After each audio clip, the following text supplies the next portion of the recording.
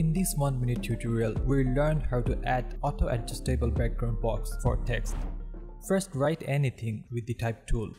Remove the fill color and open Appearance panel. Add two new fields, one for the text and the other for the background box behind the text. Let's change the color for the background.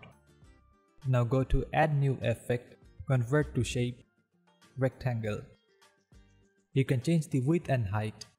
This is okay for now. Now if we edit the text, the rectangle in the background will adjust automatically. If you want, you can change the font or color.